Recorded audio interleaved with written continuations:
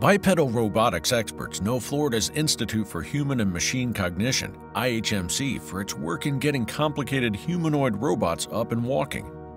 Boston Dynamics' Atlas DRC and NASA's Valkyrie have been at IHMC since 2015, and both have made considerable strides toward dependable movement and manipulation since then.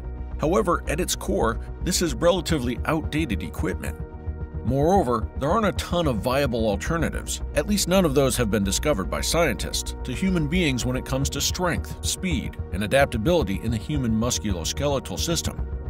In 2019, we saw some extremely amazing plastic designs of Nadia, an IHMC-developed humanoid built from the ground up to execute meaningful jobs at human speed in human situations. This project dates back many years when the company decided it was time to construct its own robot from scratch.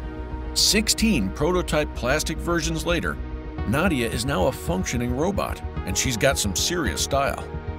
Nadia was built to be the successor of the DRC Atlas and Valkyrie, and as such, it is far quicker, more adaptable, tougher than its predecessors. It has hydraulic actuators in the torso and legs, and electric actuators in the arms and pelvis, for a total of 7 degrees of freedom, DOF. Nadia's legs and arms have been designed to be as flexible as possible, and the manipulation workspace in front of it is dense, where it counts. The majority of the robot is protected from the environment by a carbon fiber casing. Given the importance placed on fully immersing the user in VR teleoperation with Nadia, a big manipulation workspace is very useful. Not to downplay the significance of autonomy, but IHMC's participation in the DARPA Robotics Challenge Finals had a significant role in shaping the idea underlying Nadia.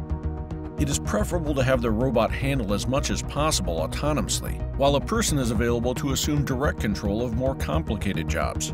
Despite the fact that this method falls short of the ideal of completely autonomous robots, it offers a practical solution for enabling robots to do important tasks consistently in the real world.